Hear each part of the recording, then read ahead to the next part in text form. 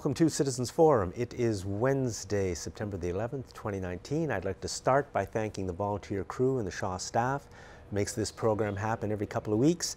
My first guest is Bruce Hulser, and we're going to be talking about the upcoming federal election, which you just told me was called today. It's not upcoming anymore. Yeah, the election was called today, and we're in the middle of it now.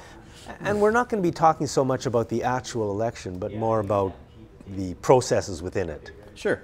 You know, there are a whole bunch of different legal rules crystallized as of today in terms of how much parties can spend, what kind of activities they can do. When they advertise, there's certain rules. And there's also restrictions on third parties, people who aren't members of political parties or people who don't communicate their ideas through a political party have pretty severe restrictions on their own freedom of speech during elections. So it's important to know about that. People who want to support political parties, there's limits on how much they can donate, who they can donate to. Political parties have limits on how much they can spend. There's a lot of different rules. And at one time in our history, there was a rule that you couldn't publish polls during an election.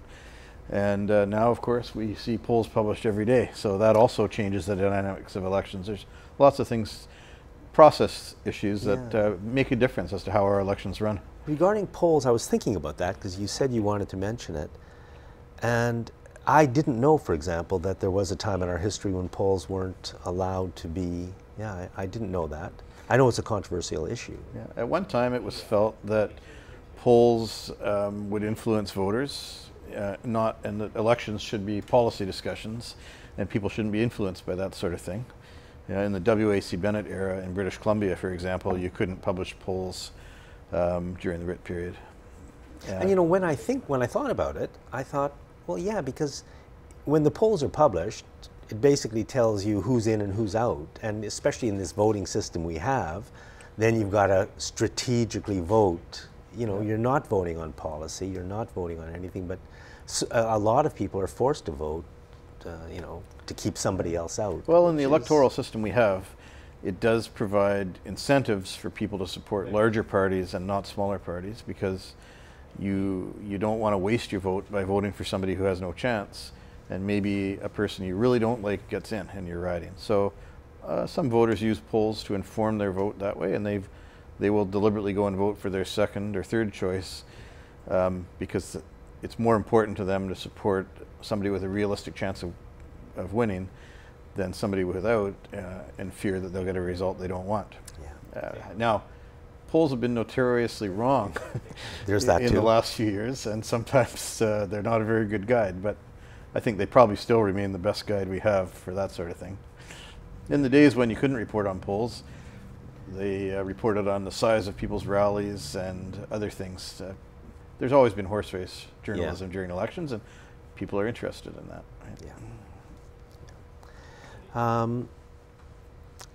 There was a bit of a blow-up several weeks ago when Elections Canada supposedly said, although I don't know what they actually did say, but people had the impression that the issue of climate change could not be talked about by environmental groups or something like that.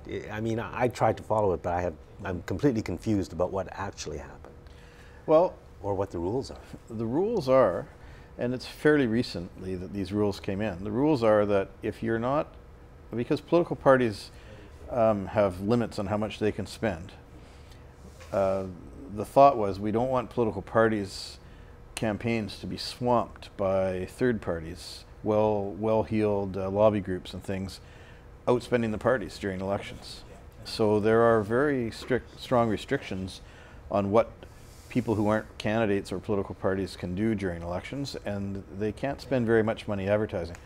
Each political party, if it's running a full slate of candidates, will spend something just shy of $50 million in the next 40 days on advertising. Third-party groups that run national campaigns are restricted to $1 million, about. So, you know, that's a pretty big restriction. And within a constituency, a candidate will have a limit, depending on the size and population, of between 30,000 and 100,000 roughly. And third-party groups will be limited to, I think, around $3,000 or $4,000 in total. In total. So, and less in smaller ridings, somewhere between 1 and 4, I think. So, you know, that's a pretty big restriction. And it used to be that third parties couldn't even use their small amount of money to support a party or oppose a party. But recent changes have said you can't even talk about an issue that's associated with a political party. So if one political party is promoting, you know, more spending on the military, and that's a campaign issue for them, it's part of their platform, third-party groups that want to support the military or oppose military spending really are restricted. They can write op-ed pieces and letters to the editor, and they can hold meetings, but they can't go and buy a bunch of Facebook ads or newspaper ads or television ads more than the limit. Can they put something up on YouTube where there's no money involved? Yes. Well, they would still have to report that, because Yeah. even if you put something on YouTube, there's a small cost to that, and it's advertising. Okay. But the nature of the social media world is that even paid advertising on social media is usually going to be below the limit. So it really restricts them from billboards, television, radio ads, and things. But so as of now, these restrictions are in place, this being September the 11th. And it's not just a spending limit, but you also would have to register. So even if you wanted to have buy ads on YouTube or Facebook or whatever, even if you're going to be under your limit, you would still have to register. If you don't register, that's an offense. And I think that's why Elections Canada wrote to a lot of environmental groups and to warn them that they're taking that position. That position's a little controversial. Lots of civil libertarians think that that's too broad an interpretation of the Act, but it hasn't been litigated yet. So if you're a cautious, non-political party that wants to get out your message in the next 40 days, you're going to want to register, and you're going to want to really limit what kind of public campaigning you do. So with that particular issue of the environmental groups and climate change, what is the actual situation now? Can they advertise? Well, what Elections Canada did is they looked at the parties' published statements, platforms, websites.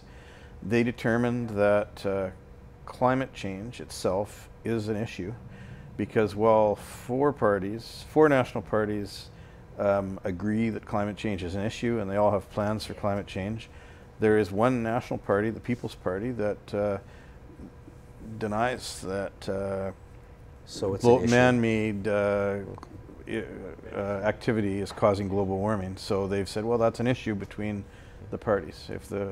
And so they've determined that anybody who's advocating that global warming is caused by human activity may be in violation of that. Okay, so the environmental groups can say whatever they want, they can do whatever they want, they just can't spend money That's right. on it. Okay. Yeah. What do you think of that particular restriction, just good or bad? I think that it's way too broad, personally. I understand why it exists. The genesis for it really happened during the 1988 free trade election in Canada, where Brian Mulroney's Conservative government was re-elected in an election that was essentially a referendum on free trade. And there was a fair bit of spending by third-party groups backed by businesses that supported free trade. And so some analysts and academics after that felt that that election had been influenced to some degree by third-party groups, and that maybe there should be some restrictions. And there were restrictions brought in the 1990s to deal with that. I think those were probably reasonable, and we've lived with those for 20 years, but I think the new restrictions that are brought in many provinces as well are just too far. It's just my personal opinion, but I think that... But up till now, it looks like they've been able to spend as much as they want. Unions or oil companies or anybody. Well, there have been restrictions for more than 20 years on unions, business associations, 4-H clubs, whatever, getting involved in the campaign and endorsing candidates or opposing candidates. But the recent changes is to say even mentioning issues is actually is associating yourself with a candidate. But prior to today, when the election was called, they've sort of been free to, or even no, under the bill that the Trudeau Liberals brought in, There's a pre-writ period as well, where there are also restrictions. Not quite as strict as during the writ that we're into now, but they even had restrictions for the last several months. There have been past reforms on election campaigns, and with, I guess, good and bad results. What changes would you like to see? Here we are, election day is starting. What could we do to make the election process better for Canadians? I think that, while many of the changes that have come in on election financing, on advertising rules have been well-intentioned, my biggest problem with them, as somebody who has acted as legal counsel for political parties and for third parties from time to time, is that they've created a huge sense of bureaucracy and a lot of barriers to entry into the political system.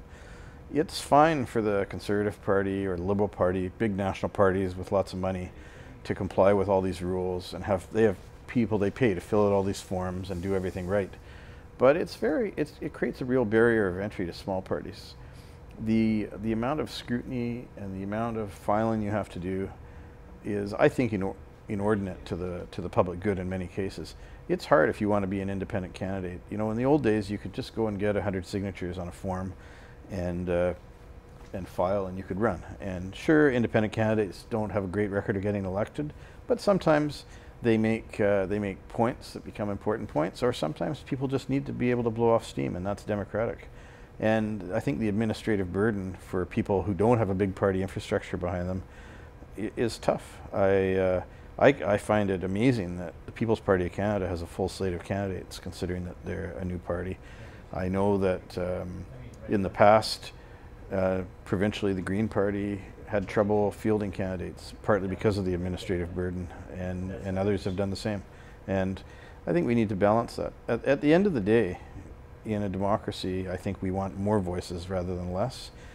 And a lot of these rules shut out marginal voices. And unless you hear those marginal voices, they never have a chance to become mainstream voices. And if people don't have a chance to express themselves and feel like they're being heard, that's when you get into dangerous situations like we see in other countries in the world, where people go to non-democratic means to express themselves. I think that the fundamental point of elections and democracy should be to make people feel like they can participate and get a fair hearing. And the more we restrict speech and restrict people's ability to seek office, the more we run into that danger. My concern is that, I just don't see any democracy, if we want to use the word. Like, for example, I think around 80 to 85% of Canadians would like to have genetically modified foods labeled. I think that's the numbers I've seen. Maybe they're not true. But it doesn't happen. How can where 80% of us want something, and there's not even a discussion or a mention of it anywhere? So it's like our government has just left us behind, and they're off in their own world of doing whatever it is they want to do. But is there a connection?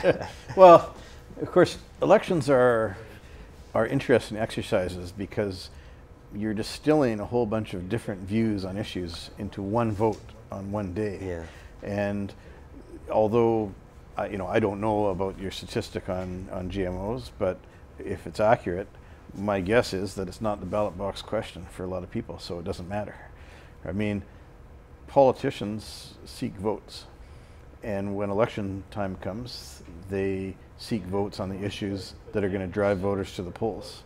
And it may be that a lot of people will casually give the opinion that they'd like to see labeling on genetically modified foods, but it's not an issue that drives them to the ballot box. There's 100 issues ahead of them that are more important.